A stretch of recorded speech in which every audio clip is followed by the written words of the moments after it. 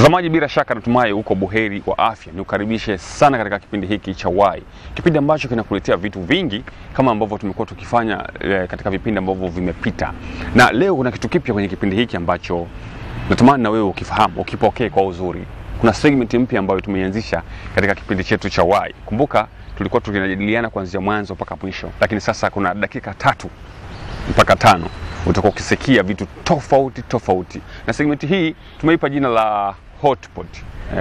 Kila wiki tutakuwa tukifungua hotpot yetu. Na leo kwa mara ya kwanza kabisa katika kipindi cha Why, hotpot kama segment yetu ya kwanza ina nini?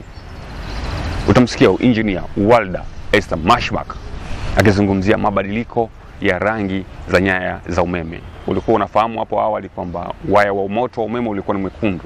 Leo una rangi gani? Lakini baada ya segmenti hii tu ya kwanza tunazungumza saratani ya shingo ya kizazi. Unaifahamu? Niko na madaktari pia hapa pamoja na wauguzi watazungumza. Lakini pia watu watazungumza wanaifahamu vipi, dalili zake, athari zake, na je, inatibika? Ni ugonjwa wa kurithi? Vitu vyote hivyo mtazamaji utavipata hapa kwenye kipindi hiki cha Why. Mimi naitwa Donald Mtani. Karibu sana. Kipindi hiki cha Why uzungumzia mambo kadha wa kadha yanayotuzunguka. Kudhamini kipindi hiki, wasiliana nasi kwa namba zifuatazo: 0628 285 597, 0652 387070 au 0769 675 744, ama tuandikie email yprogram@gmail.com. Ubora ni jadi yetu.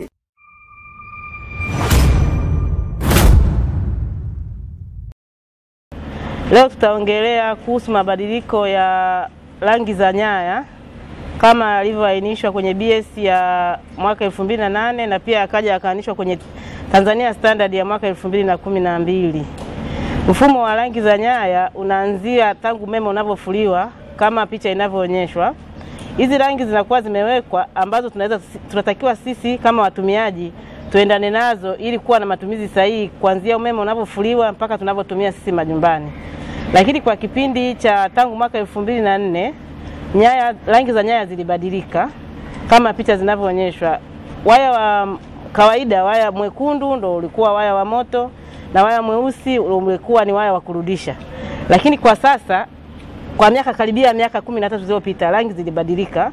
Naona TBS hapa wameanza mwaka 2012 na juzi tu tarehe 21 mwezi wa 9 waliitisha watu ambao ni wasambazaji wa nyaya, watumiaji kama sisi, tuweze kuhudhuria kikao na kuhamasisha kwamba rangi zimebadilika, inabidi tuendane nazo ambazo zinatakiwa kutumika katika majenzi yetu. Kwa hiyo kama picha ninavyoonyesha hapa, sasa hivi nyeusi imekuwa ni blue, alafu ya nyekundu imekuwa ni brown. Hiyo ni katika mfumo wa njia moja, single phase. Na katika mfumo wa njia 3, nyekundu imekuwa ni brown, yellow imekuwa ni black, na ile blue imekuwa ni gray. Ndugu watazamaji, utaona kwamba black au nyeusi tumezoea kwamba ndio inarudisha, lakini safari hii katika mfumo wa njia 3 nayo yenyewe ina moto. Kwa hiyo makini unatakiwa na tunatakiwa kuzijua ili kusudi tuepukane na athari zitokanazo na mchanganyiko wa rangi. Kama hatujaweza kubadilika na kujifunza na kuelewa waya upi unaenda na upi, kuna athari tofauti ambazo zinaweza zikajitokeza, ikiwemo kupata vilema vya kudumu na pengine vifo, kwa sababu athari za umeme ni kubwa. Sasa hizi athari ziko za mfumo miwili. Kuna mifumo, kama mnavyojua, umeme una mifumo miwili. Kuna mfumo wa njia moja ambayo ni single phase, na mfumo wa njia 3 ambayo ni 3 phase. Kwa njia moja, kisheria tunaruhusiwa switch kuweka upande wa waya unaoleta moto. Hapa nikimaanisha hapo awali ilikuwa ni upande unaoleta ambao ni wa rangi nyekundu. Sasa kama mtu hujui, unakuta labda unafanya wiring kama mafundi, anakuta brown na blue, ajui upi au unge na upi ambao unaleta moto. Ina maana kuna uwezekano kabisa switch ikawekwa upande ambao unaleta moto. Sasa basi, kama mtu anakuja kubadilisha labda bulb imeungua, au ni fundi tu anakuja kubadilisha chochote kwenye socket za umeme ambako tayari umeme upo unaendelea na nyumba inaendelea, cha kwanza anachokumbuka anazima switch. Sasa kama ukizima switch, wakati switch iko upande ule ambao unarudisha moto, maana yake umeme bado upo kwenye kile kifaa unachokusudia kufanya nacho kazi.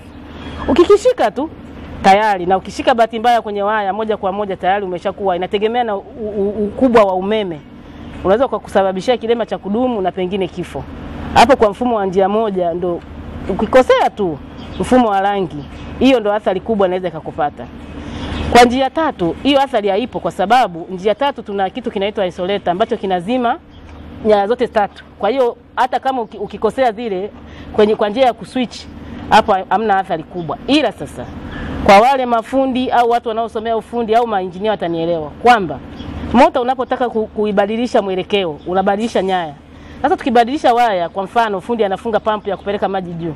Unapobadilisha waya tu, maji hayatapanda, matokeo yake yatarudi yalikotoka. Na fundi atabaki anajiuliza, anaweza akabahatisha akapatia au mwisho wa siku akaiwasha hata moto kabisa. Na hatuwezi jua hii mioto inayotokea kila wakati kwenye majumba ni athari kiasi gani. Kwa sababu hizi nyaya zipo, zinauzwa, viwanda vingine vinatengeneza mfumo wa zamani, vingine mfumo wa sasa, na vingine mchanganyiko kulingana na oda unayotaka. Kwa hiyo inawezekana kabisa mafundi hawajui, wanaunga, na inawezekana kuna vifo vingi vinavyotokana na hivi, hatujajua rekodi.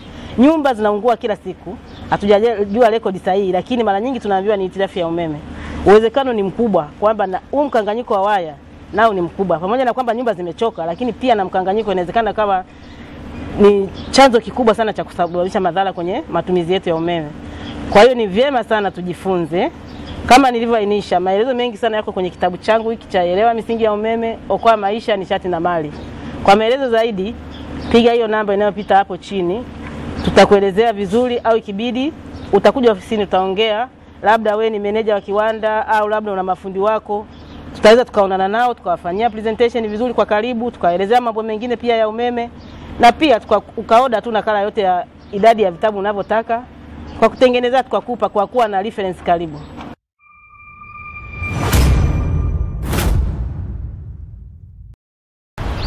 Mtazamaji, tukiachana na hotpot, bila shaka kuna vitu ambavyo umevifahamu mabadiliko haya ya rangi na kama engineer alivyokuelekeza kwa uzuri sana. Mimi nadhani sasa ni muda mzuri wa kukutana na madaktari wazungumzie saratani ya shingo ya kizazi kama ambavyo nimekufahamisha hapo awali. Endelea kwa nasi. Mimi nasikia kuna saratani ya shingo ya kizazi kwa wanawake, lakini hakuna chochote ambacho najua maana ya saratani ni nini. Sasa sijui kwamba kabla kuna elimu ambayo inabidi ya kuelimisha watu ambao kwenye mitaa mbalimbali, ili kusudi wananchi wajue, na sisi vijana pia na wanawake wajue kwamba maana ya saratani ya kizazi ni nini. Mimi mwenyewe mojawapo sina hakika kwamba sijui saratani ya kizazi, labda ninaweza kuelimishwa na mwanaume anakuwa nayo au ni mwanamke tu. Mimi nasikia kwamba kuna ugonjwa ambao wa saratani unawashika watu unaoitwa shingo ya kizazi, lakini sijaujua ni ugonjwa aina gani. Saratani ya shingo ya kizazi kwa wale wangu unavyojua ni ugonjwa unaowapata wanawake.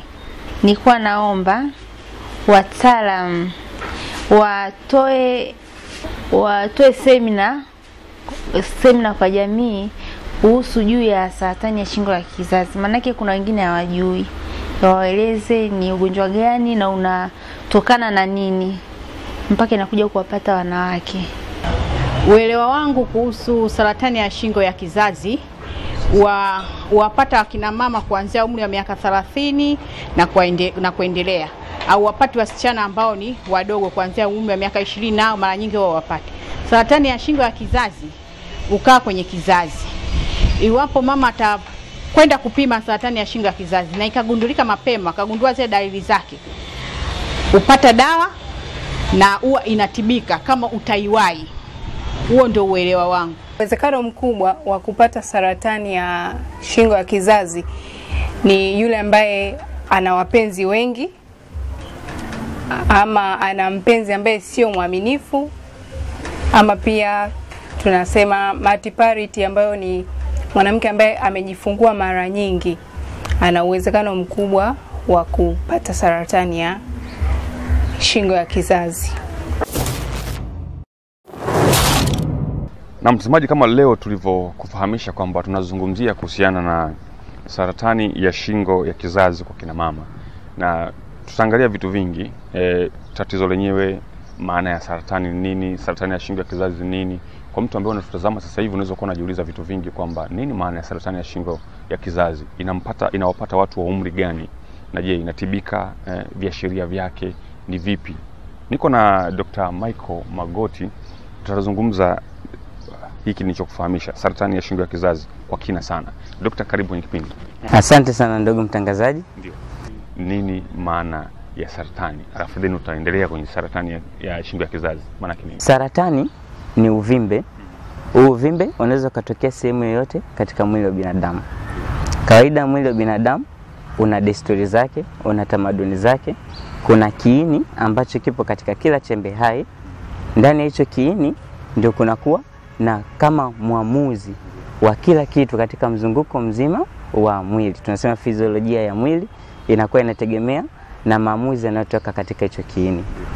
Sasa kuna baadhi ya chembe hai kutoka katika sehemu yoyote ile ya mwili, aidha katika ngozi, katika koo, katika jicho, ubongo au sehemu nyingine yoyote.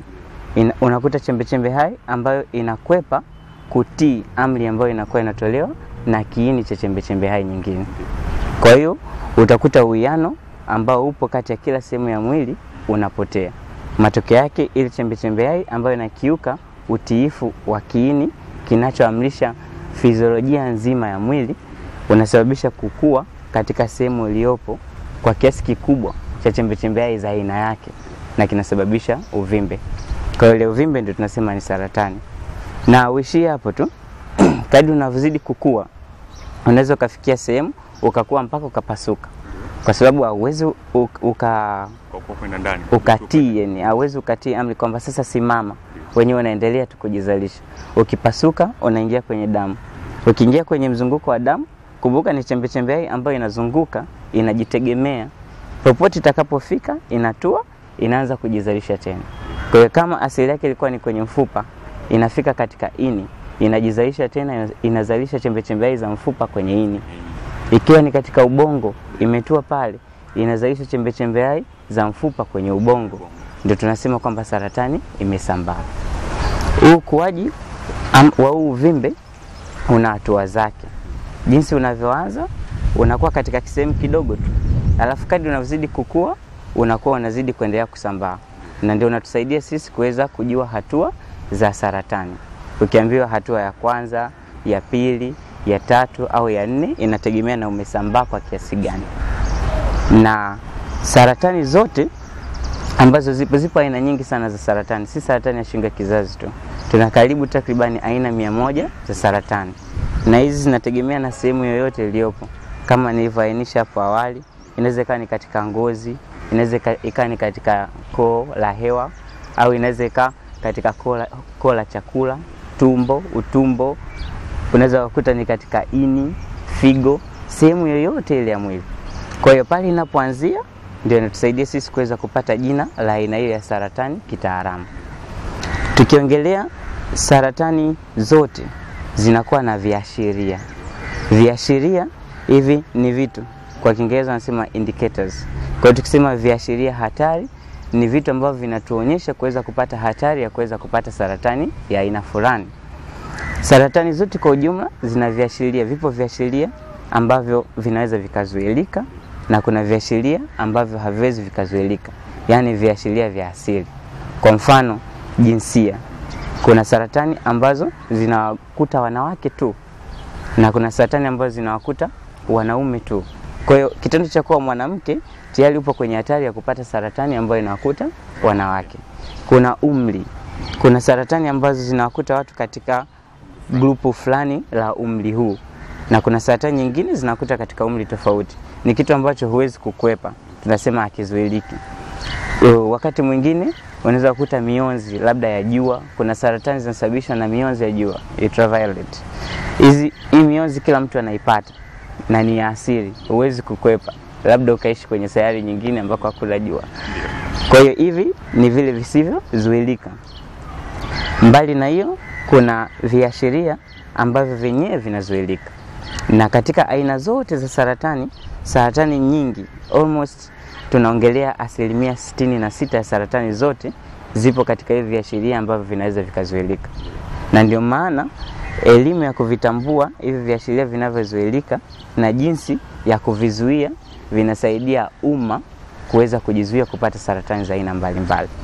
Hivi ndio kwa mfano kuanza mapenzi katika umri mdogo, mtu anajamiana kabla ya kupevuka au baada tu ya kupevuka, na ni moja ya kiashiria ambacho kinaweza kikasababisha saratani hata ya shingo ya kizazi kwa wanawake. Unaweza kukuta ngono zembe. Kuna baadhi ya saratani zinatokana na maambukizi ya vijidudu fulani. Kwa mfano tukiongelea saratani ya shingo ya kizazi, yenyewe inatokana na kirusi kinaitwa human papilloma virus. Kwa hiyo hivi ni virusi ambavyo vinatokana sana sana na maambukizi ya magonjwa ya zinaa. Unaweza kukuta magonjwa ya muda mrefu yanayosababisha upungufu wa kinga mwilini, aidha magonjwa haya ya kudumu, inaweza kukuta ni HIV AIDS, ukimwi. Unaweza kukuta mtu kuwa na wapenzi zaidi ya mmoja au kujamiana na mtu ambaye ana wapenzi wengi. Hivi vyote ni viashiria. Uvutaji wa sigara na tumbaku, utumiaji wa pombe kali, hivi vyote ni viashiria hatari vinavyoweza kusababisha saratani. Saratani ya shingo ya kizazi, kama saratani tunaiongelea saratani ya shingo ya kizazi kwa sababu chembe hai zilizokwepa ule utawala wa kiini cha chembe hai nyingine unaanzia katika maungano ya ukuta wa nje na wa ndani wa shingo ya kizazi. Sasa kwenye shingo ya kizazi, kama ambavyo nimesema, inategemea sasa chembe hai inayokiuka utawala wa unaotoka kwenye kiini cha chembe hai nyingine unaanzia wapi. Kama ukianzia kwenye ngozi, tutaongelea saratani ya ngozi. Sasa tunapoongelea saratani ya shingo ya kizazi, zile chembe hai anzilishi za hii saratani zinaanzia katika shingo ya kizazi. Na kwenye shingo ya kizazi ni sehemu ambayo ni maungano ya ukuta wa nje wa shingo ya kizazi na ukuta wa ndani wa shingo ya kizazi. Kwa sababu inaanzia pale, ndio maana tunasema ni saratani ya shingo ya kizazi.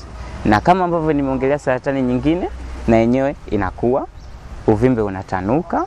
Ukishatanuka unaweza ukasambaa, unaweza ukapasuka, na kadri unavyoendelea kusambaa unatengeneza zile hatua ambazo nimeziongelea. Hatua ya kwanza, ya pili, ya tatu mpaka ya 4. Kwa hiyo hii saratani ya shingo ya kizazi kwa kiasi kikubwa sana yenyewe inasababishwa na vijidudu ambavyo nimeviainisha hapo awali. Tunasema HPV, yani human papilloma virus. Hawa virusi wanaambukizwa sana sana kwa njia ya kujamiana. Ukikuta mtu amefanya tendo la ndoa na mtu yote ambaye anafanya tendo la ndoa kwa mara ya kwanza na mtu mwenye hivi virusi vya HPV, kwa sababu kinaweza ikawepo kwa mwanaume lakini hakionyeshi madhara yoyote, pale kinapoingia kwa mwanadada au mwanamama, mwanamke, kinakuja kusababisha sasa kutokea kwa saratani. Mtu ambaye amejamiana na mtu akapata, mwanamke ambaye amejamiana na mtu akapata hivi maambukizi ya HPV, ana uwezekano mkubwa karibu 30% ya kuja kupata saratani ya shingo ya kizazi hapo baadaye. Saratani ya shingo ya kizazi kwa Tanzania ni saratani ambayo inaua wanawake wengi sana. Kwanza ni saratani kubwa, ina maana 40% ya saratani zote hapa nyumbani ni saratani ya shingo ya kizazi. Labda daktari, nikukatiza kidogo.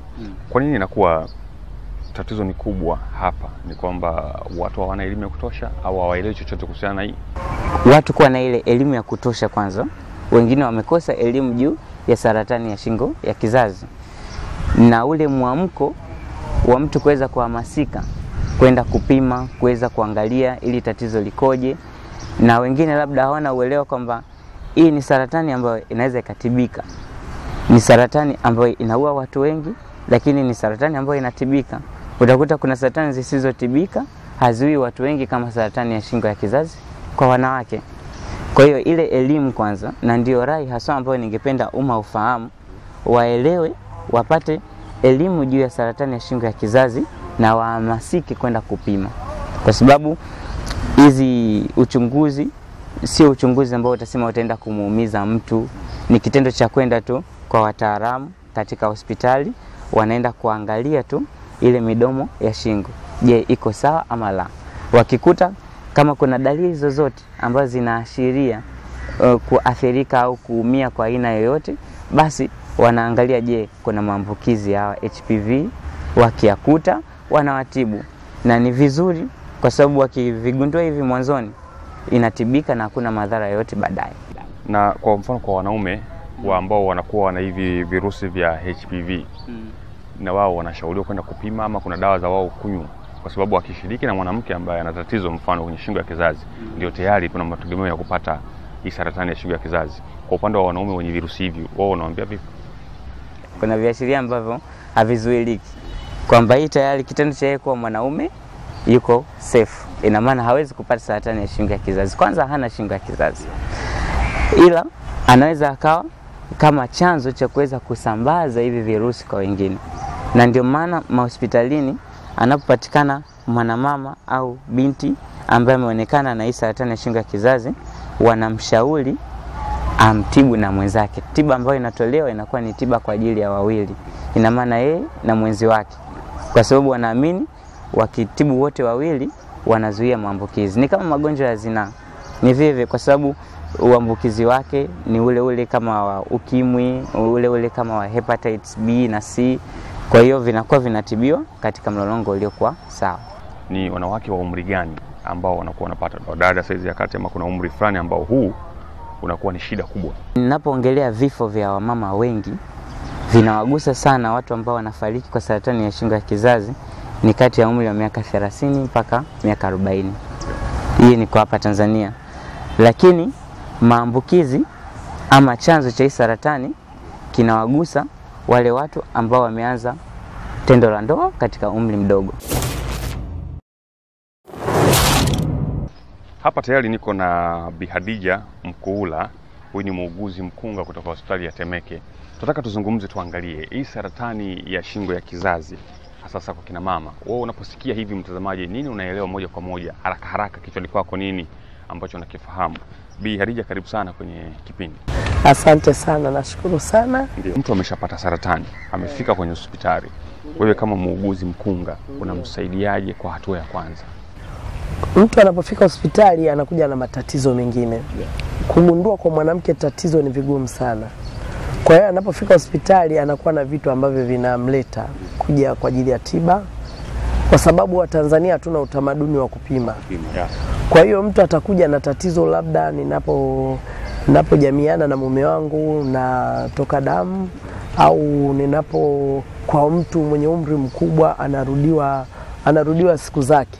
Yaani mtu ambaye amekoma siku zake afu zinaweza zikarudi tena, kwa hiyo ile zikajitokeza tena. Sasa hiyo lazima ashtuke kidogo, asogee sehemu husika ya tiba. Anapofika hospitali huwa analetwa katika kitengo chetu, na sisi hao ni wagonjwa. Akifika hapo, sisi tunachofanya tunamwelimisha kuhusiana na tatizo lake na tunamfanyia uchunguzi. Tukishamfanyia uchunguzi, kuna vitu maalum tunavitumia. Kwa hiyo tunamchunguza na kuna dawa maalum tunaweka kwa ajili ya kuonyesha ishara. Kama ana maambukizi ya saratani, kuna ishara ambayo tunaiona sisi, tunajua kwamba huyu atakuwa na viashiria vya saratani. Vile viashiria vya saratani sisi huwa tunavitibu kwa tiba za awali. Anawekewa huduma mgandisho kama ana viashiria. Kama ana viashiria, ana magonjwa tu mengine ya kawaida ambayo yanaweza akapelekea kuonekana, ambayo ikapelekea kupata tatizo hilo, huwa tunamtibu. Yaani mwanamke anapofika kule tukimpima tukakuta na hilo tatizo, tunawatibu watu wawili wote kwa pamoja. Manake mke tutamwambia ni vema na mume wake atumie dawa, alafu tutawapa muda wa matumizi wa dawa. Kwa mfano huwa tunawapa dawa za wiki 2. Anatumia zile dawa kwa wiki 2, tunakuja kufanya tena check up. Tukishafanya check up tukikuta hana tatizo, basi tunampa kadi, yani kuashiria kwamba hana viashiria vya saratani, na tunampa muda wa miaka 3 kama hata kuwa na maambukizi ya HIV. Tatizo ni kubwa kiasi gani? Tatizo kwa kweli ni kubwa, kwa sababu watu wamekuwa hawana utamaduni wa kwenda kupima. Kwa hiyo wengi akisikia anaumwa tumbo bila kujua kwamba tumbo la aina gani, anakwenda tu kwenye duka la dawa, anachukua dawa, anakunywa. Sasa ile hali kwa sisi wanawake kujitambua ni ngumu sana.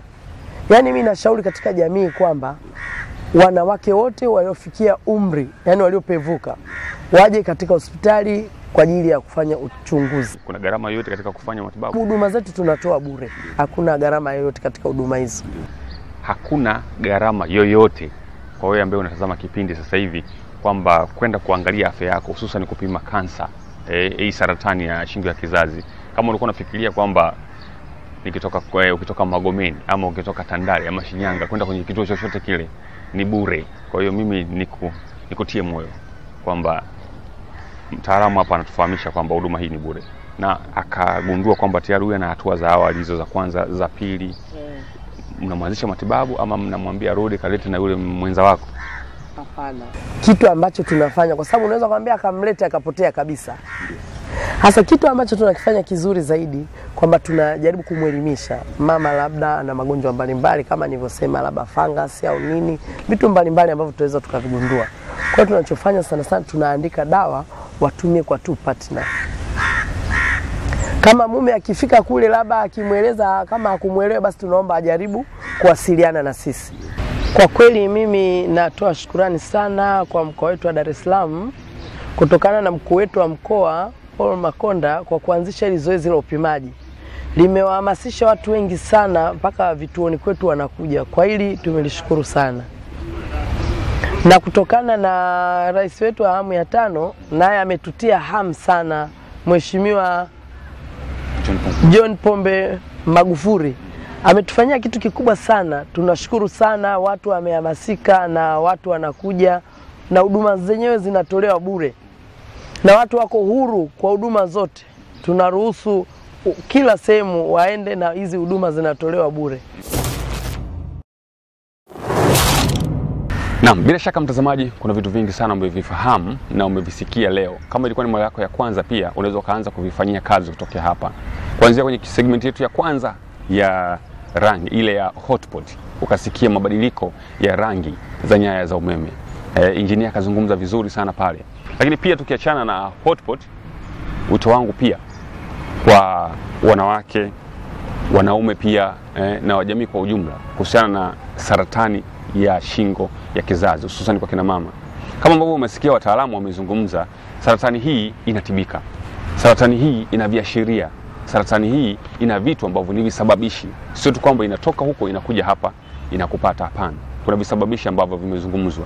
Na ushauri wa madaktari wa wataalamu wamezungumza, ikiwemo kama utaweza kufanya mazoezi itakuepusha wewe kufanya vitu vingine ambavyo si vya msingi ambavyo vinaweza vikakupelekea kupata matatizo haya. Na kubwa zaidi zuri lililotolewa ni wito wa kujitokeza hasa kwenye hospitali za hizi za taifa na kote nchini kuweza kujitokeza na kutoa kupata vipimo, kufanya uchunguzi. Uwe ni mwanamke, uwe ni mwanaume, jitokeze basi uweze kujua afya yako inaendeleaje. Naitwa Donald Mtani, hadi wakati mwingine.